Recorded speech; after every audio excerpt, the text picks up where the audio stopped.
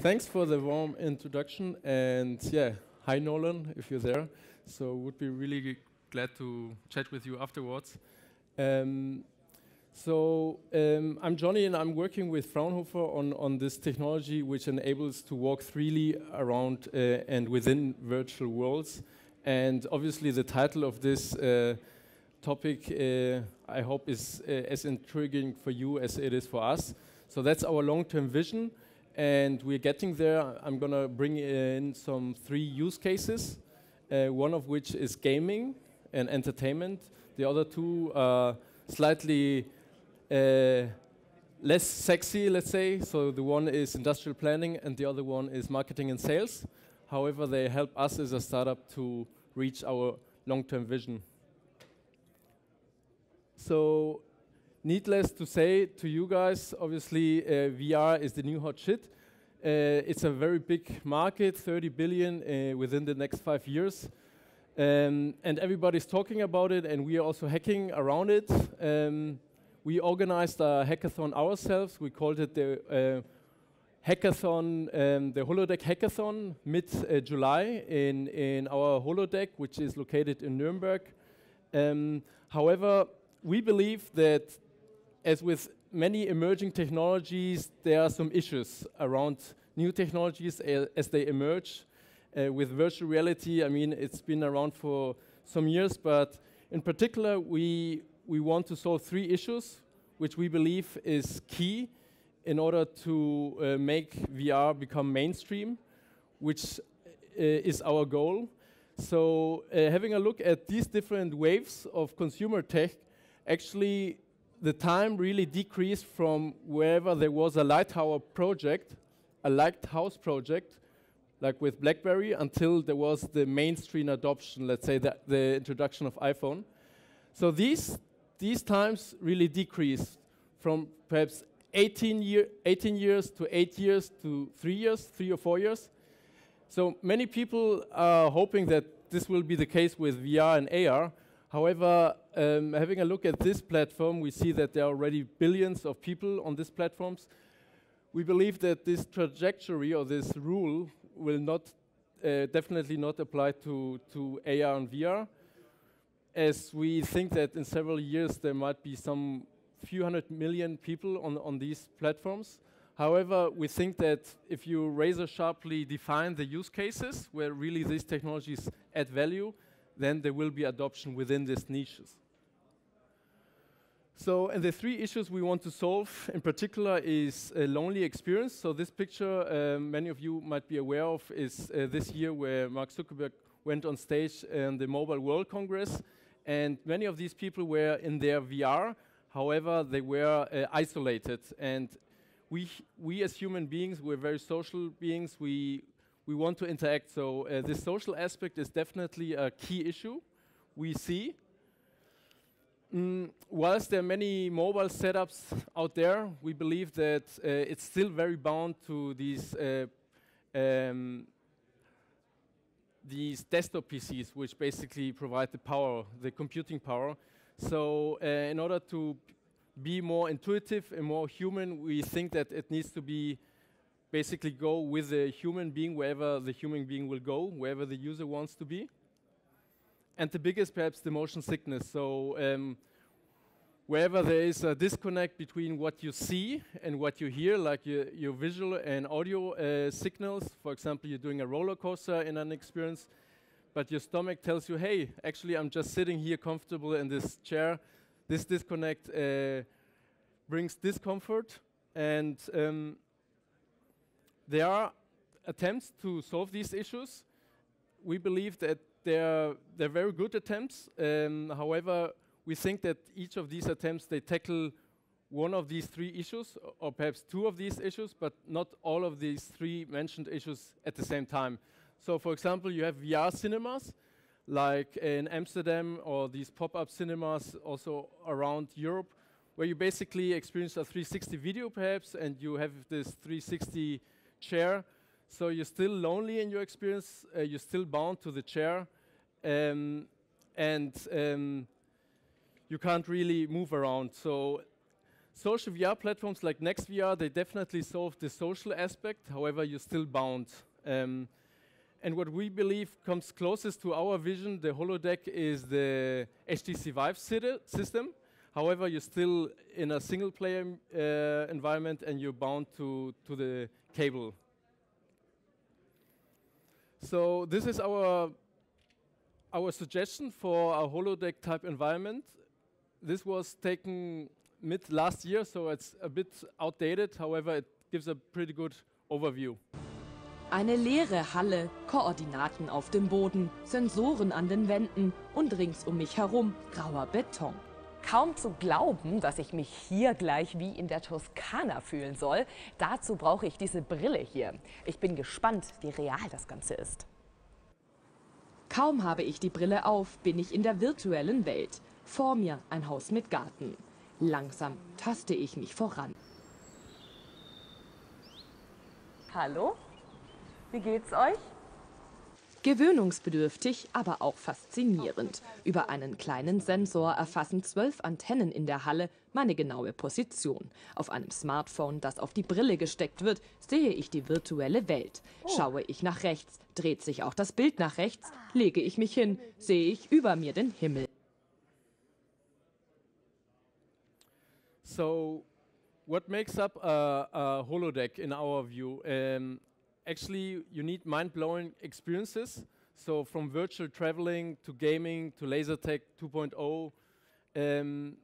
This picture here actually shows a group composition where the position of the users define like the music produced. So this was also in our hackathon. So besides this, and we're gonna deep dive into the applications or use cases, we believe that a large number of users is key. So in our case, we can cover up to 100 users and large areas. So whoever has large areas actually is a potential first user or buyer of this technology, like a trade fair, as we are here in the Deutsche Messe AG. And right now our prototype covers the area 30 by 50. However, the technology has the capacity to cover up to 4 soccer fields of an area. So, and what you might ask yourself, what is behind the scenes? So behind the scenes there's a tracking technology which is based on radio frequency as of now, and we're currently working on a sensor fusion with optical tracking in order to achieve the optimal of both tracking devices. On top of that, we have some software algorithms to actually recalibrate the virtual world as you are within the world in order to avoid manual recalibration, and this would actually de-immerse the users. Besides this, we are taking head-mounted displays and other technologies like gesture control, which we buy from outside. So we are agnostic to the head-mounted displays, unlike Modal VR, which I believe has its own headsets. We work with mobile setups like the Gear VR, or with backpack setups, HTC Vive and a backpack gaming laptop, as well as streaming. We obviously need great content, so this is a little Lego chip which was designed within the hackathon, and some operational issues in order to provide throughput for the Holodeck in order to be hygienic. So on the long run, we believe that we need a place to distribute the apps. So far, we have 10 apps for the Holodeck to all the places where the Holodecks are installed. So far, we have 1 installed in Nuremberg, and currently we're working on the next 3 installations in leisure parks. So this is obviously an interesting point where we aim to have a similar ecosystem built up like the iTunes store, where we share revenues with the content producers. So also the 10 apps which were developed during our hackathon, the IP stays with the hackers and with the designers, and we are now closing revenue share agreements in order to publish and distribute the experiences in games. So let's have a quick look at how the technology, the underlying technology, works in adjunct use cases. This is augmented sports and another Fraunhofer spin-off. So we are also a Fraunhofer spin-off, actually is about to deploy this technology within the North American leagues, sports leagues, for the data-hungry fans. In this way, Red Fur enables media companies to produce a new form of sports coverage. For instance, information on ball and player speeds or a back four's performance can be directly presented in the form of superimposed graphics or captions. Viewers benefit from player statistics such as distance covered, passes played, time of possession or fitness levels.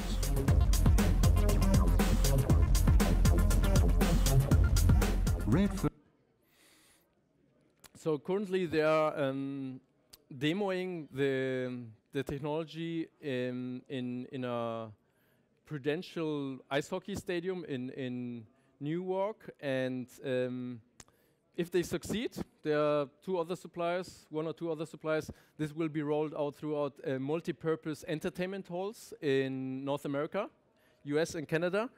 And the deal here is actually that they are covering the augmented sports part, application use case of the technology, and we are covering everything else within AR and VR. So basically, this multi-purpose halls, whenever there's not a hockey game, they do concerts, events, or other things, and they could serve as a holodeck gaming operation site. So the feature itself to move around freely within virtual worlds is obviously a very hot killer feature described by the experts, so to say. And there are several ways how one can do that. Inside-out tracking, as Samsung is working on, or outside-in, as we are working on. And comparing these two technologies, we would place ourselves more as an industry grade, and this inside out as a consumer grade. So both have definitely their application cases. So these are the use cases we can think of. So I'm happy to get more inspiration from you guys. So the biggest use case for sure is entertainment and gaming, and also the most adoptive based on our talks with different users and players. After that, coming from Fraunhofer, we have close ties, obviously, to the industrial world. So here we're talking about planning cities or planning factories, greenfield or brownfield. Everybody who has 3D data, like CAD data, for example, is a potential user of a holodeck. And here we're talking with trade fairs, because trade fairs, they have large halls. They have a lot of users, and they have changing content, changing trade fairs. So they are a potential partner or user of a holodeck. And besides this, obviously, there are many more. And we're going to touch upon these three. And if you have any questions, or feel free to jump in. That's why we're here. So these are some numbers. These are some numbers on the gaming, entertainment, and the enterprise market. So the market is for sure bigger in the entertainment part. However, it's more competition. I don't know what's that, but anyway, the market in the enterprise is slightly smaller, we believe. Thanks. And we're going to deep dive into this. So these are our first clients for these two markets. And this is perhaps a little recap of where we're coming from. So the technology has been developed over years. The hardware part of it. This year we started really with the content. As we know, content is king, and a platform without the content doesn't really make any sense.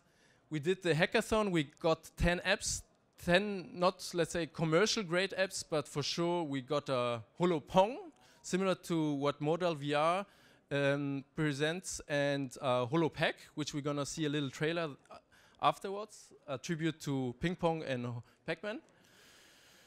And right now we've defined the 3 focus use cases of the Holodeck, and we are scaling with partners on the sales aspect.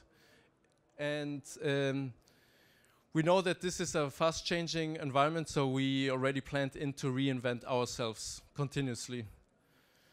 So we're not out there on our own. So we're covering two aspects. So basically, this location-based use cases and the distribution. And here, this is basically the gaming aspect, the entertainment, and the enterprise. And this is small case space applications in large space. So there are many players out there. We believe we found a niche which is large space, not ultra large space as Modal VR, but large space up to 4 soccer fields, large, where many users can interact with one another and where we can offer both B2C and B2B use cases. So having a look at the underlying technologies, you'll see that optical tracking has advantages, and infrared has also some radio frequency has also some advantages. Unfortunately, optical tracking doesn't scale with, or the price scales proportionally with the area. So basically, it's getting very costly whenever you want to cover a large space. What we have a combination for smaller areas like 10 to 10 to 20 to 20 from optical and radio frequency, and then thereafter we're scaling below this price line with the Redfield system. And now we can deep dive into the different use cases. So let's have a look at what we're doing with the trade fair in Munich, for example. So here we see that the trade fair Munich has already adopted some technologies, starting obviously with the low-hanging fruits with 360 videos. This year, actually, they saw many exhibitors using stationary apps where you can perhaps configure a machine. They're a little bit afraid that they will sell less square meters, as this is the business to sell square meters for exhibitors. And right now we're looking at the next generation, so to say, the real-time applications, which is one actually to navigate through the trade fair, as the trade fair actually is happening. The other one is actually to show in virtual environments real products. We're doing this for the first time with ISPO next year in February with Willy Buchner, which is a sporting goods. So they are in the winter sports industry. So, and they have the issue that to transfer the feeling and the excitement of winter sports in a, let's say, rather boring trade fair is quite a challenge for them. So fortunately, Willy Buchner is an entrepreneur himself, and he did very great works with filming, and he's also keen enough to try out the holodeck. So we are gonna do a mini holodeck of, let's say, 10 by 10 meters, where users can walk within the Alps. They can get the feeling of how it is, and then actually they drive through the history of Willy Buchner. So this is one thing we're doing. We're also looking with the Messe Munich to the next generation, where we actually let users experience virtual products in virtual environments, like esports. And this is interesting wherever there is not a utilization of the halls. For example, in August and July, August and December, usually it's pretty flat. It's pretty not busy around in these trade fairs. So in the case of Willy Buchner, actually, we teamed up with the Messe München and with Willy Buchner. Willy Buchner contributed the content, Messe Munich the area, and we the technology. So, and we are thinking that this could be a an example of how trade fairs all around the world actually can move forwards and proactively embracing these technologies in order and not to fear these technologies, as some of them are actually doing. So this is a little bit of an overview of how this will look like. So this is the Willy Bogner stand exhibition in the ISPO. So, and we're gonna have a little holodeck here where the users first get to experience a walk within two mountain hills. And then they are entering an elevator where the history of Willy Bogner actually passes by. Willy Bogner has very great material of film and image material. And thereafter, once they reach the top, they will immerse themselves into a 360 video cruising downhill with the latest Willy Bogner gear, of course. So, yeah, check it out if you're interested in this. This is a little trailer or post view of how our hackathon looked like.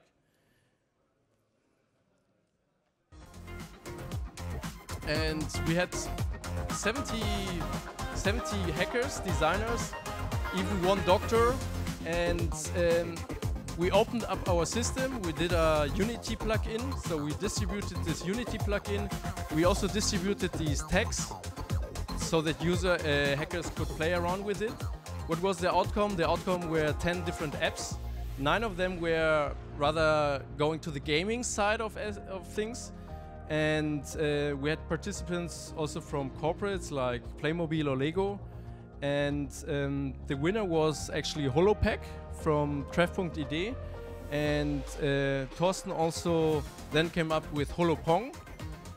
So he's quite active within our system. And right now we are repeating, or we're following up this momentum we gained, having a HoloLab, we call it, like a mini hackathon. War schon echt richtig cool. Every last Friday of each month. So we just had it last Friday, and December we're skipping, but the next ones are coming up in January and February. So this is happening in Nuremberg. So let's have a quick view in how this is looking like for the industrial use cases. So in this case, we're teaming up with Autodesk, as all of Autodesk users are potential users of Holodeck, immersing themselves into their models with the same ratio, with the same scale. And we're starting obviously with, let's say, the top clients of Autodesk. This is a train in the Berlin Central Station. And here we're using the backpack solution as they're really after high resolution experiences. And in this case, we're also gonna team up either within the Fraunhofer. So we're gonna have the experience within the Fraunhofer Institute or within the trade fair. And I guess perhaps the use case you guys are most excited around is the gaming use case. So here we see definitely the biggest market. One thing is the hardware aspect and the integration into the theme parks, so into laser tag operations. The other aspect is the distribution and publishing of the games. So in total, we estimate like 4 billion. And obviously, yeah, you can argue about how the split down will be. In any case, I think it's pretty early in the game to have a educated guess here. So we are having here a little comparison with our competitors, which is HTC Vive in a sense. VRcade, which is located in the east coast of US. The Void, many of you might be familiar with, and Zero Latency, a company out of Melbourne now also expanding into Asia. So all of them have one thing in common. They are based on optical tracking, which is great because of their high accuracy. So the HTC Vive accuracy for bigger areas and for more users. However, we think there's still, let's say, a USP there, which is our deeper tech understanding. So we're covering the optical part as well as the radio frequency part. And we are definitely not aiming for, let's say, the shooter games here. So our first customer or biggest customer will be a leisure park operator. So they want to have a family-friendly game, and the whole family is excited about. And the more number of users definitely brings us better economics to our customers, like the higher throughput, depending on how long the experience will be. In any case, it will be also less expensive as other systems. As these systems, remember, whenever you want to scale them in terms of area, you need to buy more cameras, and it's getting very expensive. So this is coming from our investor presentation, but we're basically telling why we're so great.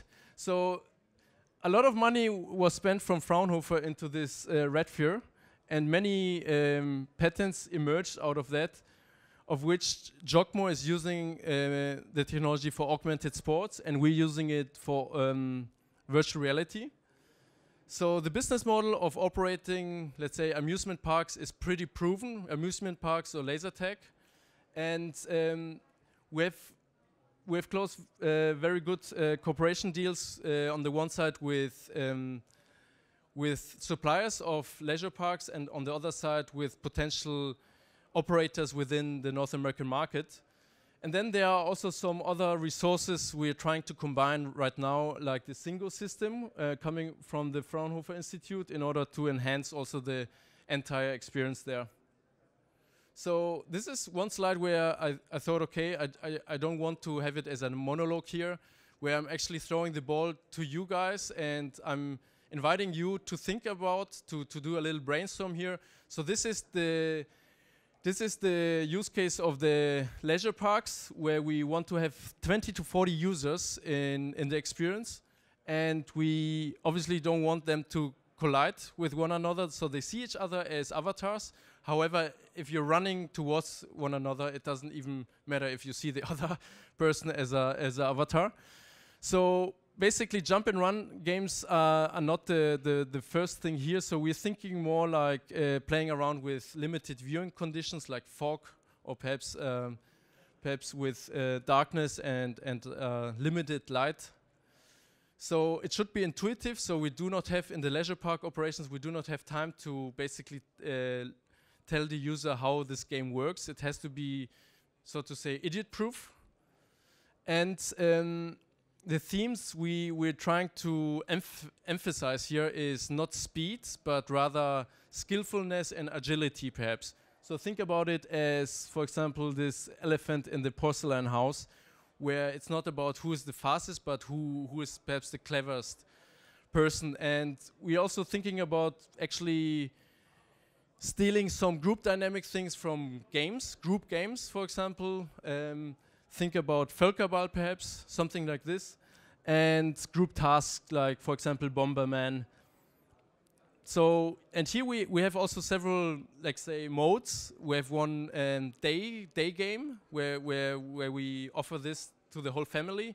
And then these leisure park operators, they have also operations at night, mostly around Halloween, which is the seasonal peak of the leisure park operators, where they actually offer, like, say, horror environments.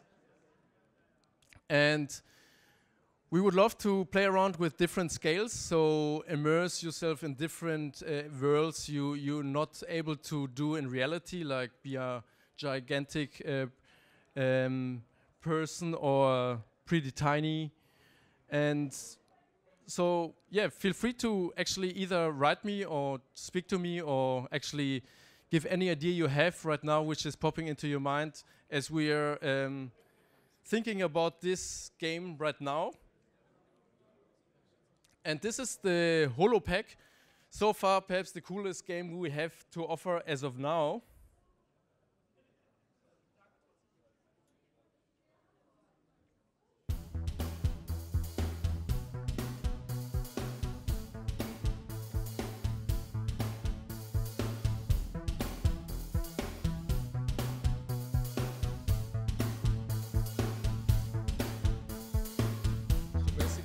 Gonna be pulled into the arcade game. So this a little bit of also the making of the team, which by the way was they didn't know each other at all. So that was also a pretty cool aspect. Bitte entschuldigen Sie die Unannehmlichkeiten. Durch einen Kurzschluss in Ihrer Brille kam es zu einer Kollision der Welten. Schauen Sie nach oben. Sie haben nur eine begrenzte Zeit, um in Ihre Welt zurückzukehren. Eines müssen Sie wissen. Die Cubes vor Ihnen verschaffen Ihnen mehr Zeit. Aber Vorsicht, es läuft gerade auch ein Antivirusprogramm über das System und Sie sind der Eindringling.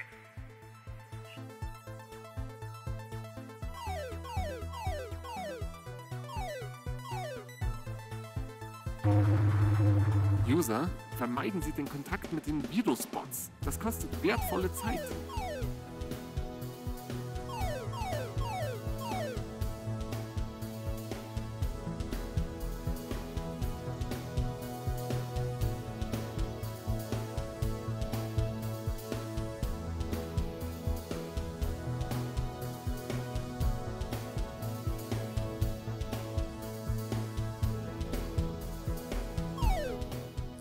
User, die Systeme laufen wieder auf Hochtouren. Wir holen sie jetzt raus. Wahnsinn. Krass. Also das muss ich sagen, Leute, war schon echt richtig cool. So basically, if you're not doing achieving it within the time, you're caught in the virtual reality forever. And if you manage to get all the gold nuggets, you're released to the reality. So this is the team we're working currently with on the topic. Stephan and Christian and Tobias, they are all coming from the Fraunhofer Institute, and each of us has a different field we're covering. And Janine has been working with the chief storyteller of Europa Park, and René is working on the PR. And basically, we have also the openness. So we do this open innovation thing, as we think everybody is learning here at a quite fast pace. So we have a community, and this community actually right now is meeting each other once a month, and yeah, you are all obviously invited to join the community.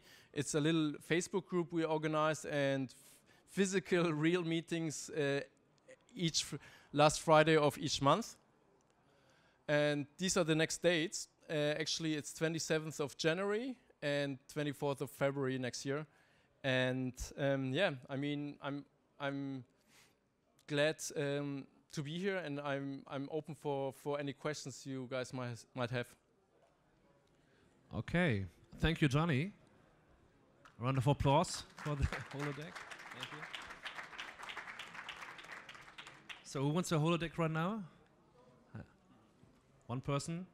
They can sell it to her. So some questions to the holodeck project. Or else are you... The gentleman there's in the back. Okay, there we got no other microphone. I'm coming. What is it? What would technically be needed to set up a holodeck? So basically, we have different components within a holodeck system, and one component is the tracking system, which is composed of the hardware. It's really the sensory part, which you need to install on, let's say, 3 to 4 meters height, as well as a little server, which does the sensor fusion. In case you have this combination of optical and red field system, we need to do the sensor fusion in real time. And then you need head-mounted displays. So you need the goggles, depending on how many users you want to immerse, as well as the game. So currently, there's not a distribution store yet, as we have a rather limited number of games. We're working on that, and the most likely way to experience Holodeck is either to visit the prototype in Nuremberg or to wait for the next Halloween season in Europa Park. Any other questions? All right.